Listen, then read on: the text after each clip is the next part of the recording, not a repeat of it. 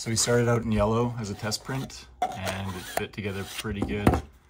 But these studs, I just needed to shrink the studs a little bit so this would fit together a little bit easier. Leaves a little bit of it still, and they don't quite go together very well. So then I printed it in the appropriate colors, yellow for mustard, red for ketchup. They squeeze together pretty good as a press fit, and then a plunger in black, just to give it some contrast.